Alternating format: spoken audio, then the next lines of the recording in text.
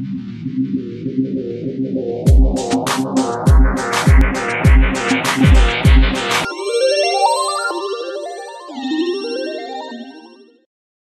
everyone, Jan here, welcome back to my channel. Today I'm gonna do a little test pour. A friend of mine has commissioned me to do a big piece for her new apartment, which of course I'm very honored that she would ask me to do that. And she picked out some colors, and I decided to do a little test run here to just come up with a suggestion. And turns out that she really loves this one, so I had I had intended to try a few different techniques, but this one really came out so beautifully, so this is what we're sticking with. So I'm doing, as you can see, an open cup pour, um, and the colors are colors that she picked out. She wants me to represent her happy place, which is when she goes scuba diving. So this obviously has to have a feel of water, deep sea, and that's what I was trying to accomplish.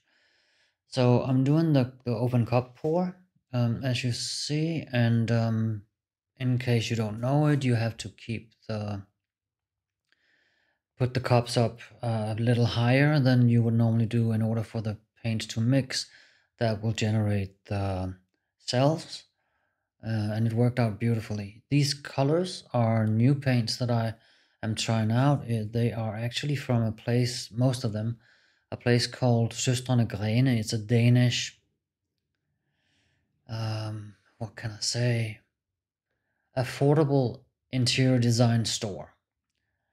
And they apparently now also have paints. I'm surprised how good they seem to be. Obviously, I'll have to see how it looks once it's been resined and everything, but the colors are definitely more pigmented than I had expected. So that's very exciting.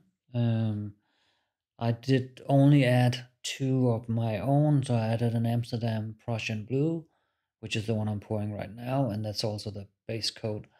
And then the Pebeo Studio iridescent blue black, because she had said that she wanted some silver in it as well, and I think that this blue black is perfect for that. So yeah, just pouring a second. Yeah, oops, as I say, the stirring thingy fell out. No harm done. As you can see, the cup really wanted to slide to the side. I don't know why. As I'm writing here, the canvas was level, very level, but yeah, it just kept moving. So I'm trying to just keep controlling it a little bit because I didn't want it to all end up in that corner. But it worked out fine. It worked out well. Now, of course, the big challenge is to transfer this to a bigger canvas, which will be very interesting and fun. I can't wait to do it.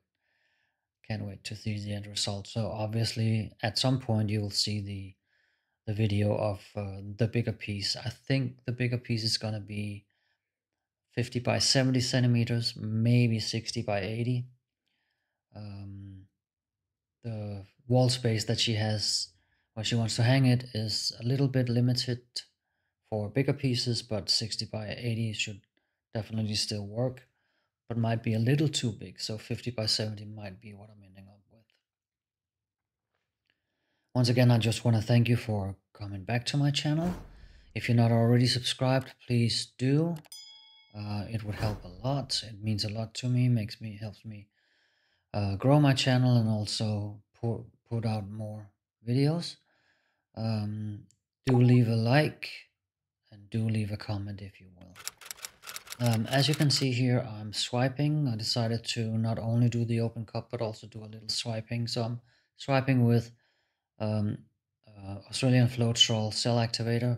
So it's Australian Floetrol mixed with Amsterdam titanium white. I really love the effect that it gave. It really made a big difference in this piece. So yeah, a mix of open cup and swiping. So just one more swipe is what I decided to go for. I think that was just enough. Worked perfectly.